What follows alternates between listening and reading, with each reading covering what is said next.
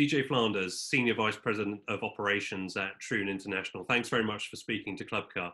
DJ, you're based in Dubai, and I believe courses are now starting to open in Dubai and the UAE in general. Just give us a flavour of what's happening, and indeed perhaps even a kind of a surge in demand from customers as they come back to golf.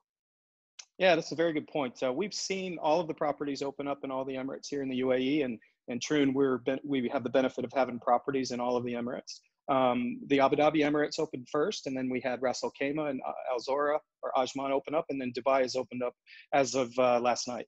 So, and the biggest thing that we've seen is the participation levels are up. I think because in this particular region, everyone was kind of on lockdown, a pretty strict lockdown. So everyone's very excited to get outside. So it was very important for our properties and our other properties here in the region to be prepared and to take the COVID restrictions that have been put in place by the Emirates Golf Foundation and the Emirates here in Dubai and the government authorities, and to make sure that we're keeping our golfers associates safe while people are out enjoying the golf courses.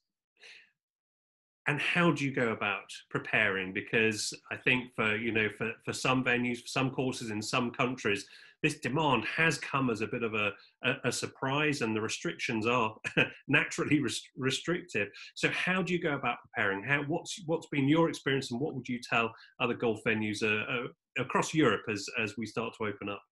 Yeah, sure. We're benefit because we have over 400 golf courses around the world, so there's been a ton of idea sharing.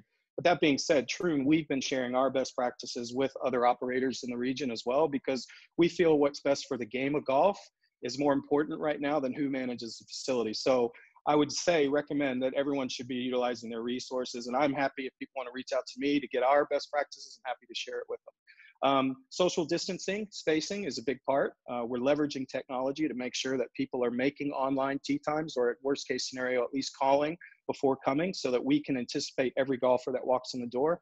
That gives us the ability to manage the flow of the operations. I've seen tee times increased at some properties. Ironically enough, what has happened, because a lot of the groups have been reduced to 3 players or 2 players at some facilities, pace of play has actually been quite good. So they've gone to 15-minute intervals and then reduced it down to 8, because they're able to still do the social distancing while getting more people on the golf course and keeping them safe. So every facility is a little bit different, but there's definitely ways that we can all operate. Not touching the flag stick, removal of rakes, reducing the amount of touch points that people have while they're playing the facility is definitely key. Removing magazines from the golf shop. We really have had to walk with the guest eyes on what they might want to touch and try to remove those things so we can get them out onto the golf course and keep them safe while they're out there. Is there one piece of advice you'd have for other golf clubs in terms of how you organise your teams from an operation perspective to get people together to be ready for this comeback?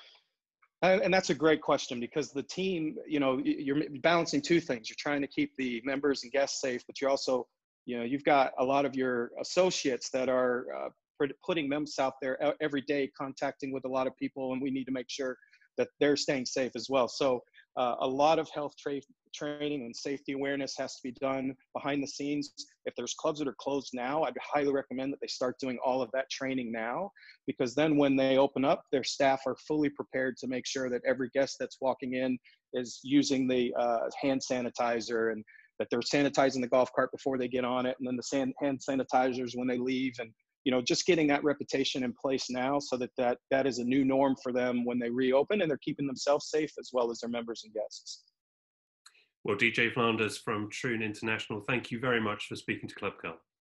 Thanks, Gary. Thanks, Club Car. Appreciate you being here.